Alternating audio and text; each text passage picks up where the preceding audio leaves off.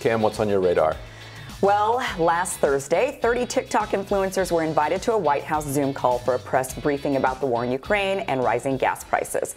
The social media stars were briefed by National Security Council staffers and Jen Psaki, where they were basically told inflation is Putin's fault. The goal of the White House is obvious. It's to get their messaging or propaganda out to the younger generations who consume most of their information through the platform. Ironically, it's a Chinese-owned platform, but that's a different story for a different day.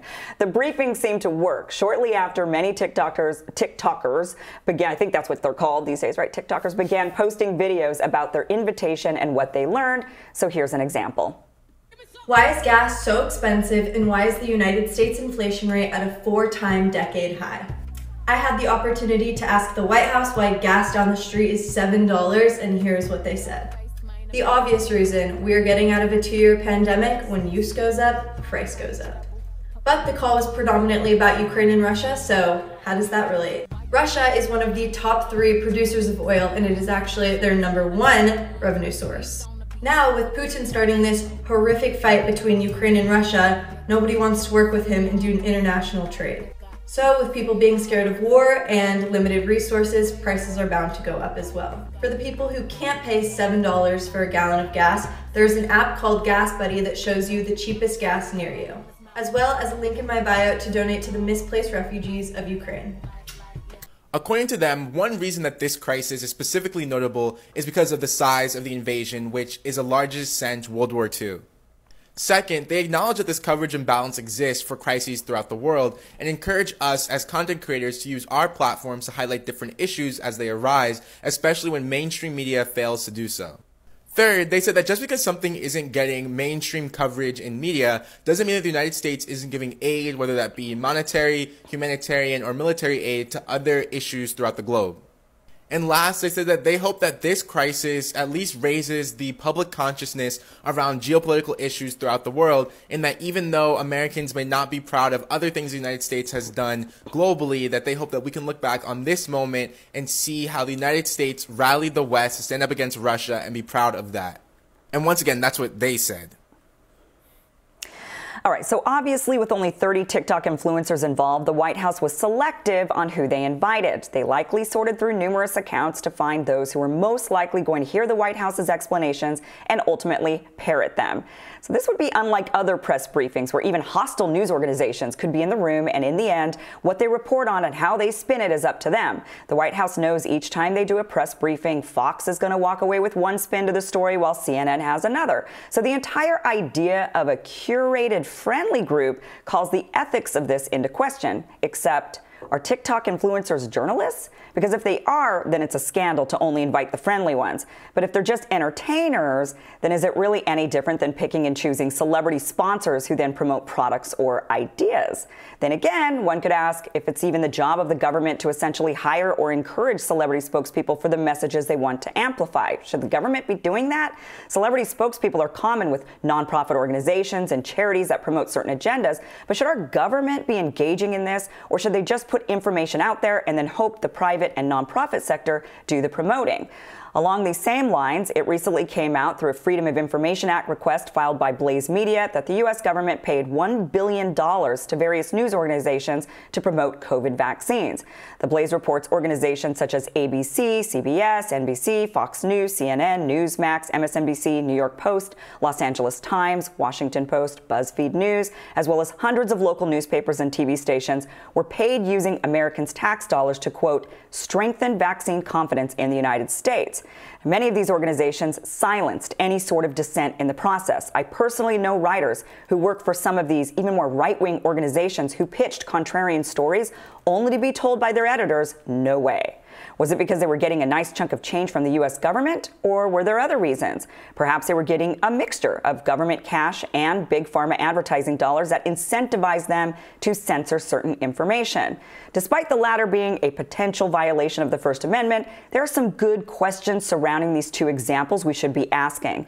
I think it's probably okay and even expected for the government to advertise certain things. For example, I would expect and even encourage the government to run ads on how to register to vote and where to cast one's ballot. I think more people need to know how to do these things, and the government should be the one informing them. I think it's probably okay for the government to run advertisements that inform people of the dangers of smoking or drinking and driving, for example. So I think there are times when the government would spend money to ensure the public is informed about certain things. Maybe that's okay. But what level of promotion of certain ideas are we okay with before it becomes too much?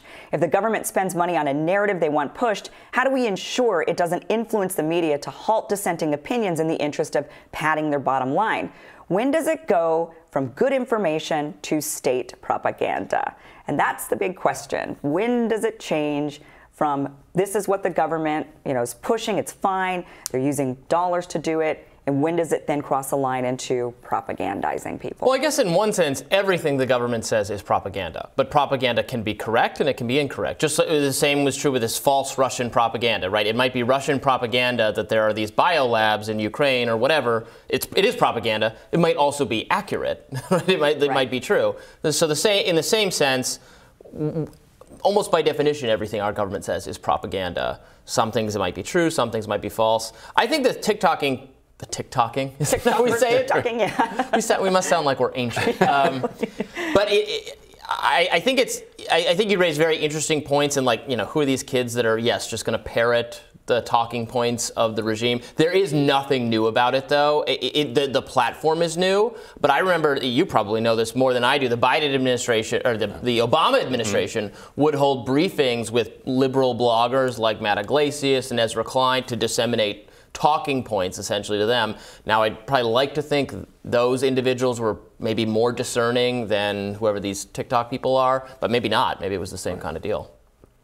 Right, and Trump also, and it goes back even beyond that. Remember what Trump did his social media summit where he had Ali Alexander and a whole bunch of other right-wing influential. Carpe Donktum. Yeah, remember Carpe? All these influential YouTubers. Obama would have historians.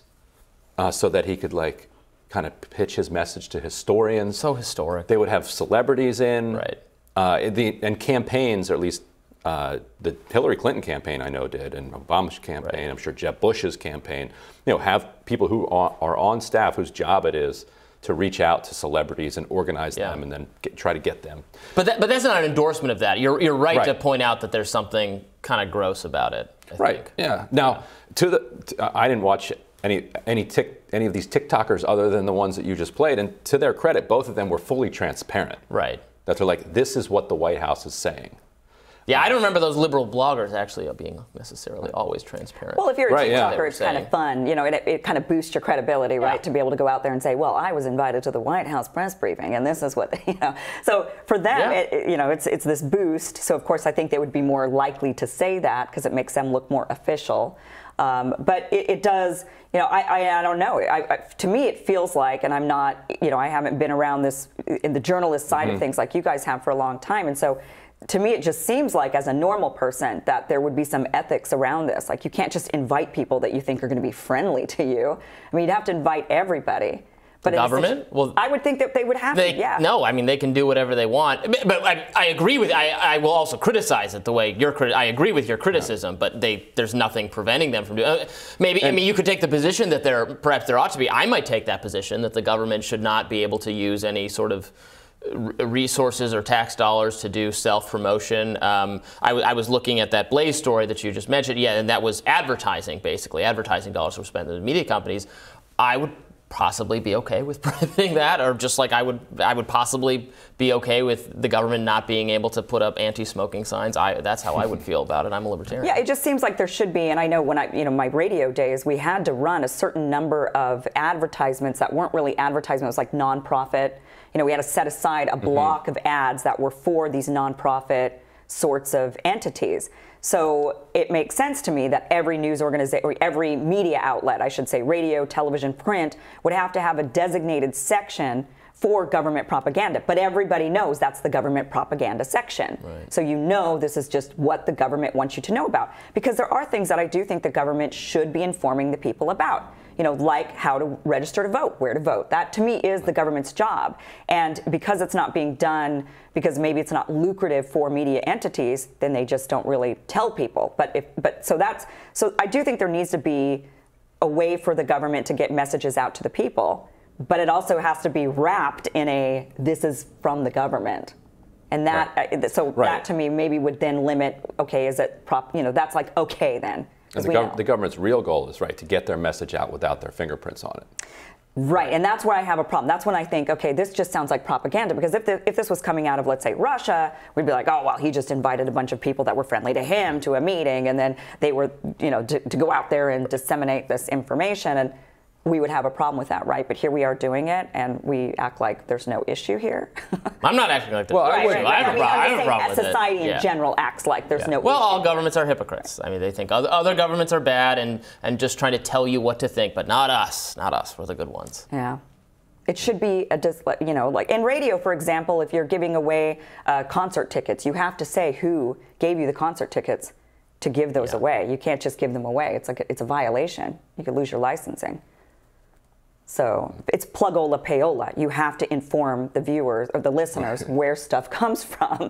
So yeah, but they did do it in those two videos. They kind of did, and maybe they said you have to mention that this came from us. Oh, I'm sure the government didn't say that. No, there's no way they would say you have to mention it came from us. They would prefer if you didn't. They'd prefer if you just made it seem like of your own volition you came up with this idea that everything the administration said was right. And that's plugola payola. They shouldn't do that. They need to tell people. So, all right. Well, Ryan, I think your radar's next. Looking forward to that.